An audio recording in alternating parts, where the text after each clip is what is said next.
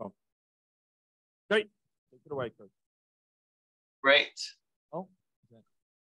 So, oh my gosh. Yes, thank you. Kurt, sorry, I've been keeping the Zoom window off the main screen, but I'm gonna put this on there. Great. Awesome. Okay. Can someone confirm which screen of mine is being shared? It has the slides on it. The slides? Okay, great. So, I mean, slides in presentation mode. Yeah, great, excellent. Okay, excellent. So, happy to know that the conferences or the boot camps that I was a part of are the early boot camps, that this has continued on for many years. It's a really wonderful service, and I'm always wishing that I could attend, and I'm frequently pleased when I get invited to present a little bit. So for the last couple of years, I've been engaged pretty closely with modeling COVID in the province. Obviously it's part of a larger team. I'm just the person who holds the modeling hand.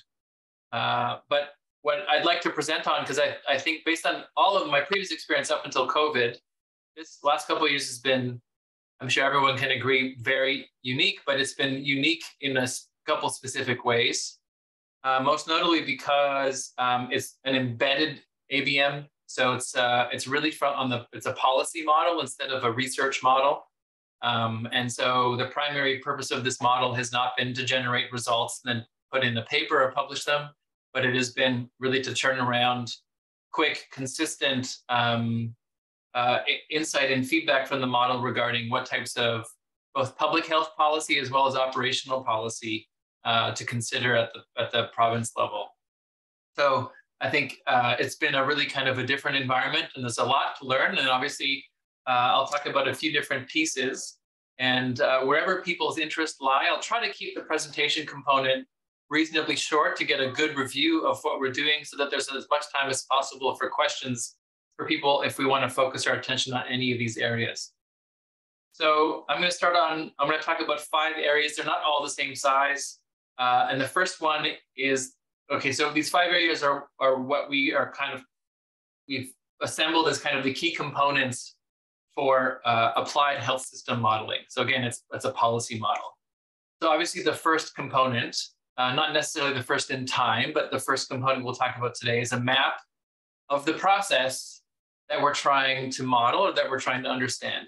So in this context, at this stage of the game, it's obviously going to be a COVID model. So I'll get into that in the section 1. And then we'll talk about, once we've gone through what this model looks like, we'll talk about the data that we're using to parameterize this model, to estimate, to compare against. And obviously in the health system space, this is going to be very noisy, very difficult, obviously, to get all of the data that we'd like, possible to get all the data we'd like. So we'll talk about some of the things, some of the interesting parts around the data, and we'll talk about some of the other evidence that we're driving, that we're using to inform the model. And importantly, because this is a model in a sort of a really dynamic, active environment of engaging with non-modelers, it's important to talk about the contextual knowledge and how we interact with operational leaders and key stakeholders. And then the last part is, there's a team that are part of the model. There's a team that we're engaged with in informing the model on a less regular basis, but they're still quite in touch with what the modeling is attempting to do. And then there's a team that's a little bit more separated from the model. And so there's a lot of knowledge translation that needs to be considered when we're looking at that presentation to other stakeholders. So the first thing we'll get into is the map, the model itself. This one's built in AnyLogic. Wade was key to the initial construction of it, and a lot of the coding work and design ideas that he put in are still in the model to this day. So he is to be commended for his great work on that. And for the last couple of years, 2.5 years, I guess, getting on, I've been the lead developer taking this model. So it's a GIS representation of Saskatchewan, and on the right is just a snapshot of how that is represented in the model. So we have a number of different types of agents. We have people, hospitals, long-term care facilities, schools, households, workplaces. And so there's a lot of time and effort. A lot of this was from Wade. There's a lot of effort going into thinking about all the different structured environments in which people mix, so that we can capture how a pathogen would be spreading in a population. There's other agents that are not represented in a physical fashion. So we have gatherings, this was added later on, tests, contact tracing, variants, and vaccines. These are all agents or agent-like entities in the model that are used for different purposes. And just as a small note, as maybe we've seen that anything in any logic, it's a continuous time model. I'm really just going to talk about a couple of the agents. The other agents, so long-term care, schools, households, and workplaces, those agents are really conceptualized as agents just so that we could have a map location for them. So they're not dynamic. They don't have a lot of behavior. They're really just a place where we can send a person. They can send a person to a school or to a household or to a workplace based on geographic factors and demographic factors. We send people to certain schools. But beyond that, the school is just a blank environment in which people mix. And so we'll talk about people in hospitals are the most important agents of the GIS model, and then we'll talk about some of the agents as well. So the person agent is very complex. This is the big agent that we have. And there's a number of different types of behaviors that we want to capture, most of which are captured with state charts. So as with most COVID models, this is a form of an SEIR model. So here we have susceptible, exposed, infective, and recovered. And we've had to modify it a little bit given the changing understanding and the changing landscape with regards to COVID protection, COVID immunity. So normally in SEIR model, you are in that R state until you lose protection, and then you go back to susceptible. But as we'll talk about later on, we have to extend our understanding of what recovered looks like. And so I'll talk about that in a little bit. But basically, we've got these four states. Those are basically represented there. Now, initially, we had the infection state chart was overlapping with the symptom state chart, but that's been broken out. The symptoms is captured separately. And this is partly to consider that people can be no longer infectious, but still symptomatic. And so that's why they're captured as two separate state charts. But basically, the symptom state chart is quite complex. And really, what we're looking at is kind of like an aging chain, but when it comes to symptoms. So we have baseline COVID, which just means it's a baseline symptom. So there's no COVID symptoms.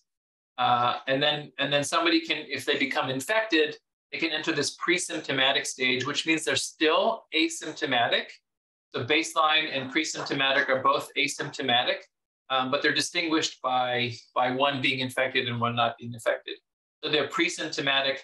And then after a period of time, depending on the person, depending on some characteristics of the person, after a period of time, they can switch off and they can either remain what we're calling paucisymptomatic, which is it could be anywhere from asymptomatic to just mildly symptomatic. It's basically not symptomatic enough to want to seek out testing or care from a hospital. Maybe they're a little tired, maybe there's a little bit of a runny nose, but otherwise they're functioning normally. So that's paucisymptomatic. And then we have three other different states. We've got mildly symptomatic, and this is mild from a clinical perspective. So this would be sick enough that you might want to go to the doctor to get tested or present at an emergency department to get tested, but not so sick that they would admit you to the hospital. And then we have severe COVID. And so this would be sick enough that you'd be admitted to the acute ward of the hospital, but not so sick that you would be admitted to the ICU. And from the severe COVID state, you also can't die. That's not a lethal state.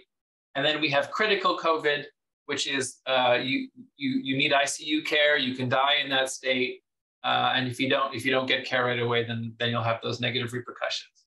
And then all of these initial and PERS states are really just to allow some people to basically stop progressing their symptoms. So some people will, once they get infected, they will just remain paucisymptomatic.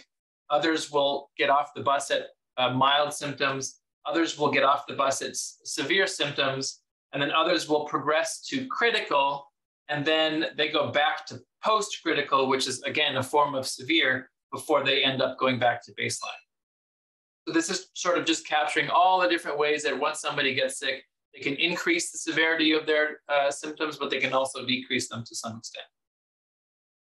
Now, this one has slightly changed from the current version of the model, but this captures what's happening. So we have what's called an augmented protection state chart. So this is a relatively new addition. It's only in the last, well, year or so. But certainly in the realm of a normal kind of like simplified SEIR model, we only consider, when somebody is recovered, they're only recovered, meaning they're protected. It's a Boolean value. Are they recovered? Yes or no. And when it comes to COVID, we know that we have to extend that understanding a little bit. So basically the way this works is somebody can be immunologically naive. So that means they've never had a COVID infection before, based on either a COVID infection or a vaccination, because we know both of those events create protection. Then basically what happens is that person will then jump into this chain and they will essentially sample a new state. They will decide they're going to occupy one of 5 different protection states. So they can be protected from everything, protected from infection, or they can be susceptible to infection, but protected from clinical disease, so protected from mild symptoms, and therefore everything works. Or they can be susceptible to infection and clinical disease, but protected from hospitalization, or just death, or be unprotected. So they won't be naive immunologically, but still that vaccine or that exposure didn't protect them, they're still unprotected. And then you can see that there's a waning step between each of these. So this functionally assumes then that when somebody gets infected or vaccinated, multiply infected, all the different variants, whatever combination, they get to this protected from infection state. And after a period of time, they will lose that and they will go down to protection just from clinical disease, which means that you can't lose protection from, let's say, admission to hospital or death until you've lost protection from these other things first.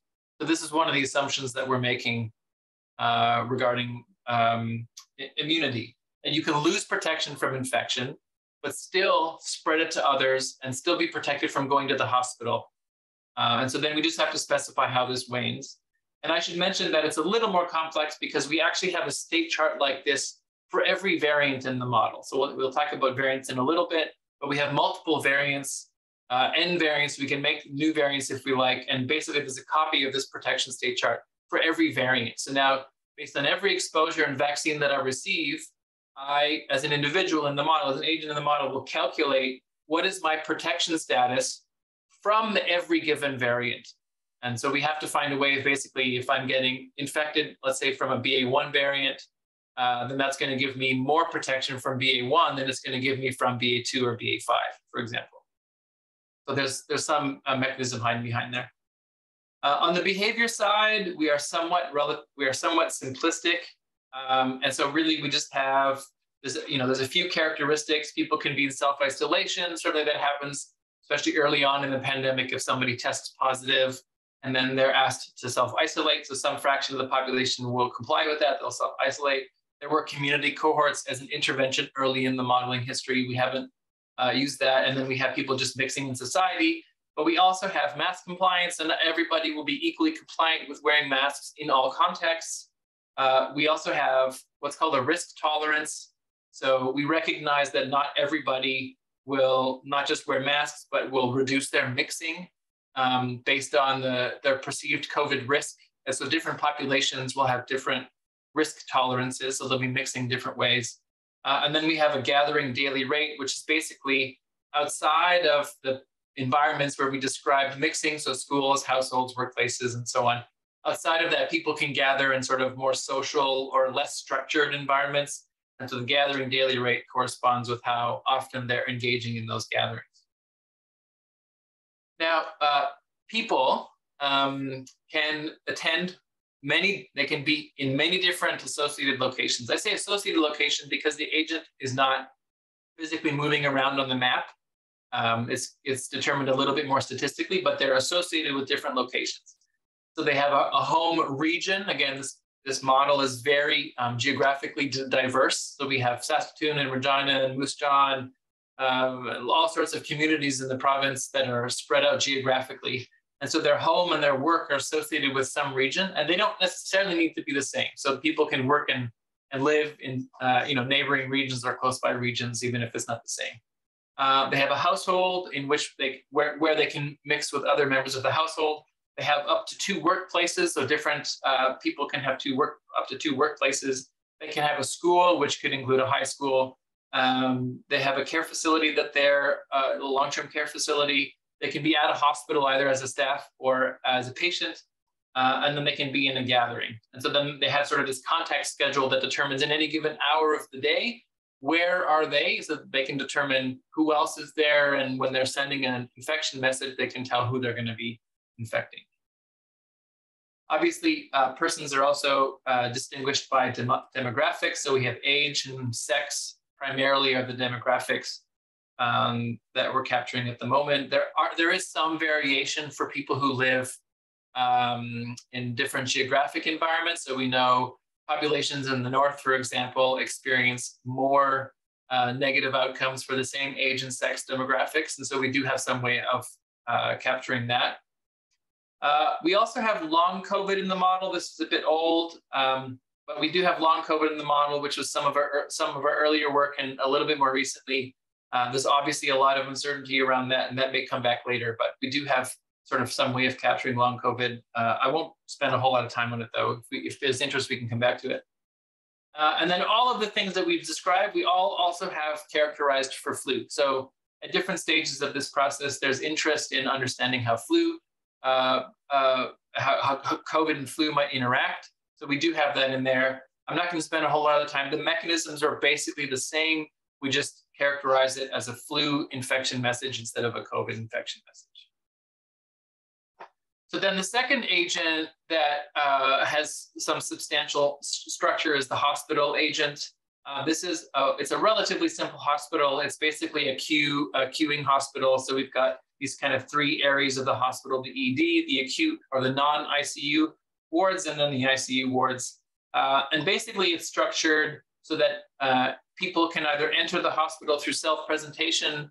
In this case, they're only presenting for COVID reasons. So we don't have anyone presenting to the ED or the hospital in general for non-COVID reasons. We don't have kind of a background admission for non-COVID reasons. So they'll present for care. And basically, if there's a need for them to get tested, then they can get tested. The hospital checks to see if they should be admitted. If they're in the severe or critical symptom state, then they'll be admitted. Otherwise, they'll be tested and sent home. And then they basically have, they can basically occupy their time in this inpatient ward. If somebody goes from severe to critical COVID symptoms, they can be upgraded or downgraded, I guess, from non-ICU care to ICU care. And then once their symptoms return back to non-life-threatening, then they go back down to the non-ICU care before they're exited. We do have structure that allows us to transfer between hospitals. So on that map earlier, there's hospitals across the province. For the last little while, we haven't been using that. So that's really sort of something that we did in the past, and we've moved on from without removing it. There is contact tracing as well. So these are not geographically represented, but there's a contact tracing process because we know contact tracing is really important. But we wanted to capture also the delay in contact tracing because that's really important given that from exposure, from the time that you're infectious to other people to the time that you've recovered might, depending on the person, only be several days, 5 days, 7 days, 10 days. If your contact tracing is taking 2 or 3 of those days, that can play a big role in whether or not contact tracing is efficient or is effective. So we do have a structure in place where people can essentially get, when somebody's infected, they can be, if they develop symptoms and they go to the hospital and it's found that they're symptomatic, that individual can then be called on to report their different connections or interactions that they've had with other people. And then those individuals who are asymptomatic are brought in and they're tested. And then we can specify the model to continue that contact tracing or not. So we can essentially specify what fraction of the population on what demographics, how many people per day will be contact traced based on whether they report their friends or their colleagues or not. So this does allow us to kind of capture people. And then based on the positive test, if there's a positive test, then we can ask somebody to self-isolate or not self-isolate, go to isolation or whatever, depending on the result of their test. And then there's a little bit as well for testing. So testing itself has some lab delay. It's a simple, basically it's just a queue where we basically have a time lag specified. So when a test comes in, they don't immediately return the result. It waits a period of time before that happens. The gatherings, we have, the reason why we created gatherings is basically because we recognize that human populations are not mixing just in the structures that we created in those agents. So they're mixing outside of homes, workplaces, and schools.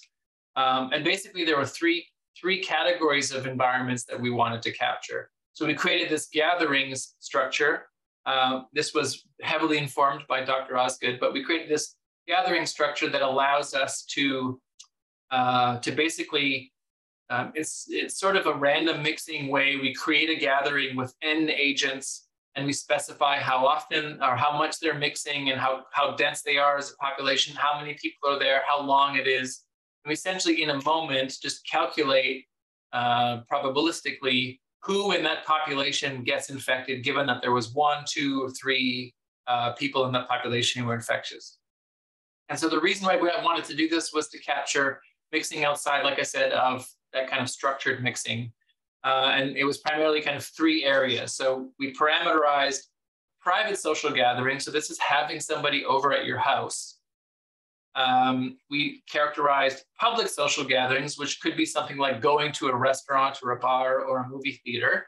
And so in a public social gathering, there's going to be more people and they're going to be mixing a little differently, and then there'll be a different length of time. And then we also parameterized it for a public non-social gathering. So this would be going to a store, going to a mall, going someplace public, going to a grocery store, going someplace public where it's not for social reasons. We characterize these 3 types of gatherings, and then we can control this mixing. This is one of the levers that we pull when we're calibrating the model and running what-if scenarios, is because we don't really have good data on how often people are going to house parties or gatherings or whatever. So there's a lot of sort of just expert opinion and consultation with stakeholders and what they feel is comfortable values. And then these are some numbers that we're varying up and down to kind of modify people's behavior over time through the model. There's a couple other little models that I built. We don't need to just spend time talking about those, but sometimes it's helpful to build a couple little models to support some of the components of your model. So here's a vaccine waning model. It's just a stock flow model that we use to help us estimate what the parameters for waning would be in that step down process that I showed up earlier. And so this is a very simple model that we can use to calibrate separately. And we also have a length of stay estimator. So our data will often tell us census data and admission data, but the model has to specify what's the length of stay that we're going to assume for a certain demographic. So we can have a little model that's kind of used as a statistical tool to estimate what is going to be an appropriate length of stay to get a specific census number from a specific, like a census time series from a specific admission time series. So this can be helpful little submodels to support. So that's the end of the model, and I'll try to just wing through the data part. I'm already going a little longer than I'd like, but give some time for questions. So what's the data that we use to parameterize the model? The most important data, obviously, is going to be daily admissions to the ICU and daily admissions to the non-ICU.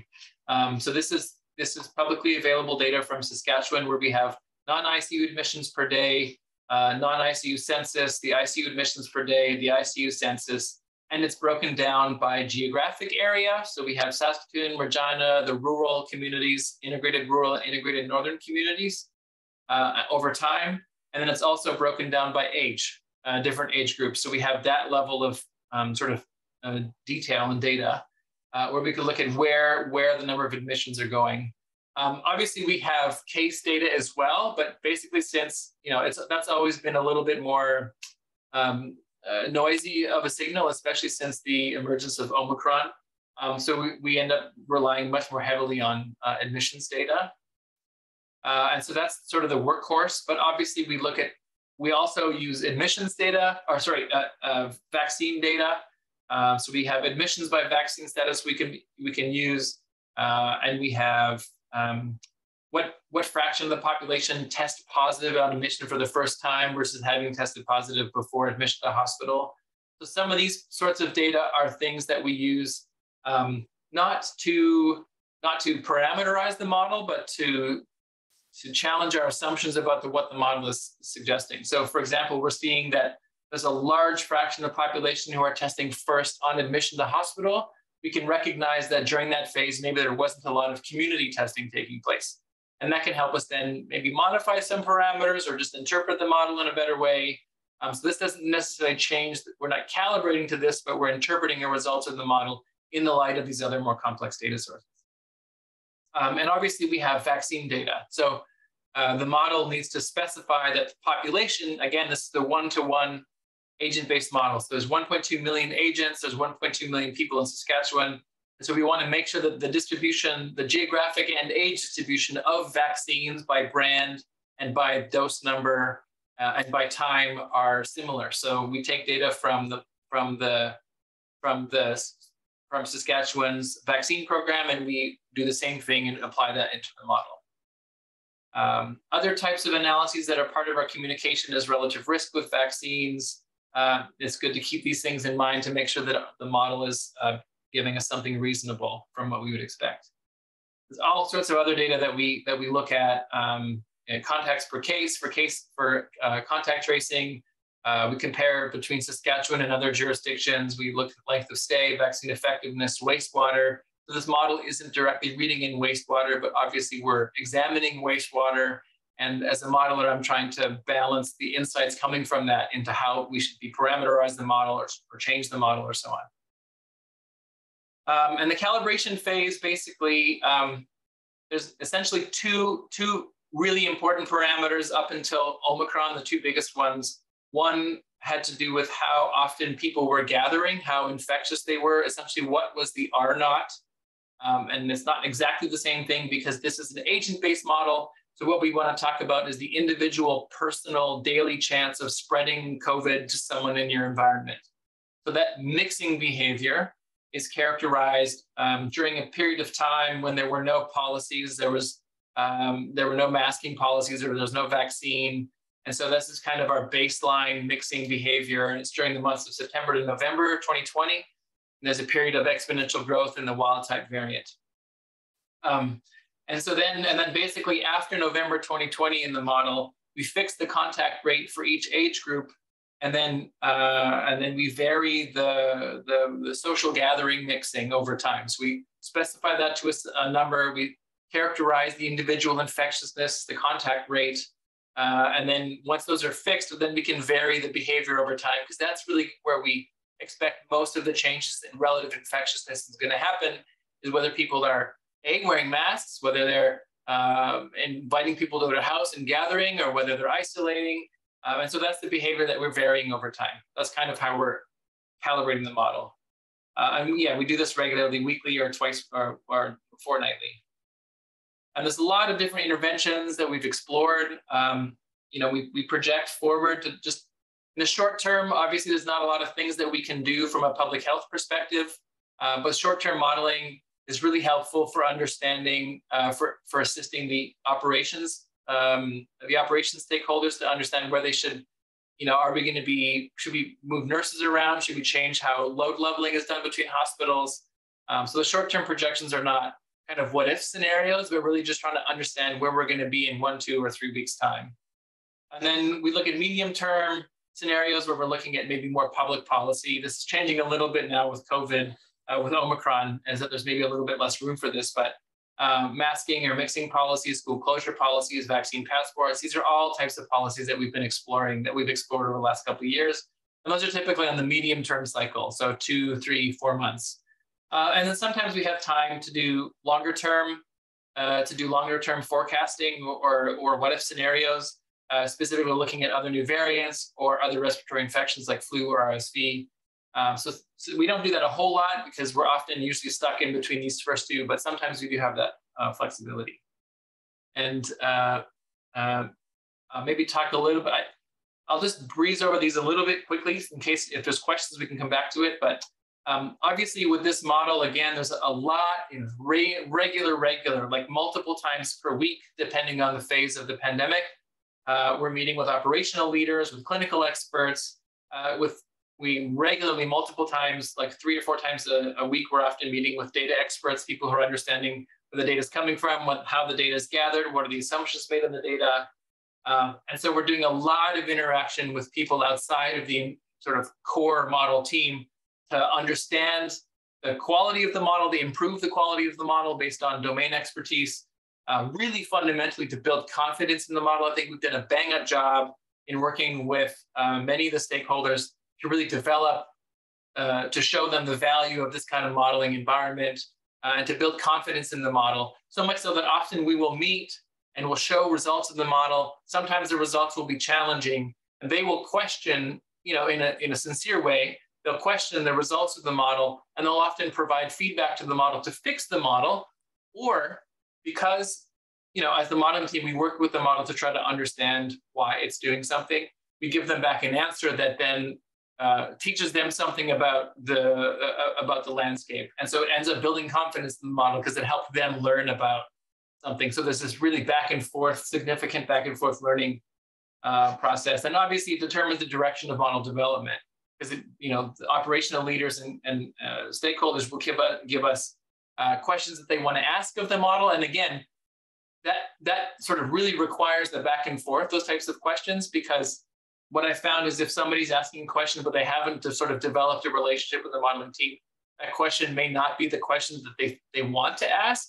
So there's obviously a need for that back and forth relationship for us as a modeling team to understand what they're trying to ask, to make sure that it can be asked appropriately with this model, or maybe there might be other methods to do so. And so a lot of different experts in the field that we've worked with. So operations and medical health officers, epidemiologists. There was a technical working group, different PHAC modeling experts, frontline teams, leadership teams, the Ministry of Health individuals. So lots of people that we've had to work with, they've gotten to work with. And then the knowledge translation, obviously, again, this is very bidirectional. It's primarily about helping stakeholders understand what modeling can and can't do, and then really trying to understand what questions we're trying to answer. And ultimately, because it's a policy model, we're regularly trying to figure out how do we translate model outputs into actionable intelligence. And that translation is at least half of the work of building a model. Whenever we're working on knowledge translation, there's a lot of expertise in the modeling team. And obviously this clearly goes outside of the realm of just the modeler. But on our team, we have experts that are not modeling, but they're clinical experts. And so there's a lot of back and forth to figure out how do we take these results and show them to the stakeholders, to communicate a message, to show a story that doesn't distract. And so there's a lot of work being put into that. And again, I would say it's at least as difficult, as much as time consuming to do that as the modeling is.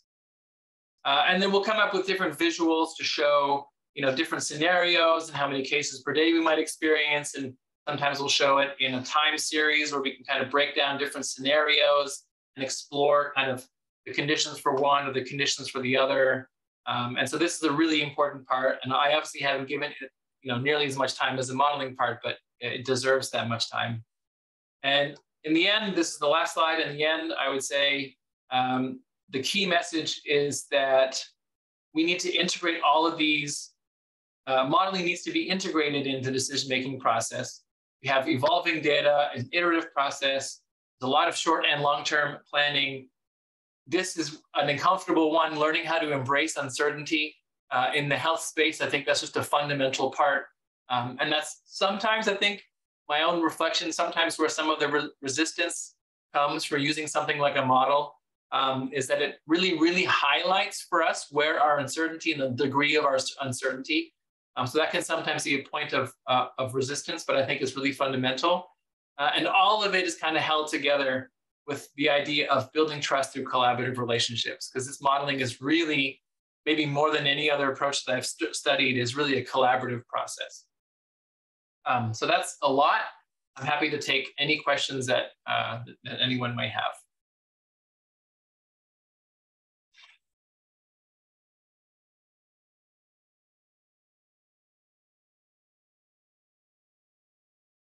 Oops.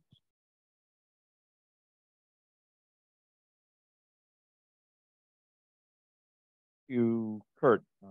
Much appreciated. We do have some questions coming in on the chat.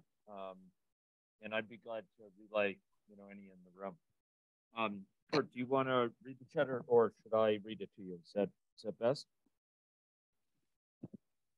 You want me to just read the chat question and then try to address it? Yeah, or I could. Why don't I read it out because people in the room aren't on the chat. Sure.